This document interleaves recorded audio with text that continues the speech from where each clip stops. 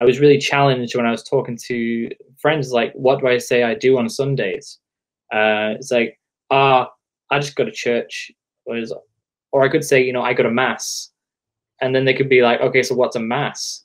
And I could say, it's just like a church service, or I could say it's the coming together of heaven and earth, and like, these are the things that make me go to mass, these realizations. So it's like, if I don't share these things that make me go to mass, why would anyone else go to mass? Yes, John, what you could say is, I take my desire for infinite satisfaction to the bread come down from infinite life.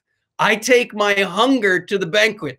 I aim all my desire for infinite satisfaction at infinity itself. That's what we do at the Mass. That's what liturgy is. Liturgy is opening our longing for God to God. As the fathers of the church tell us, prayer, and that's what liturgy is, it's the pinnacle of prayer. Prayer is nothing other than becoming a longing for God. That's what prayer is. And liturgy, here I'm going to quote Psalm 81, liturgy is where we respond to God saying to us, open wide your mouth and I will fill it, says the Lord.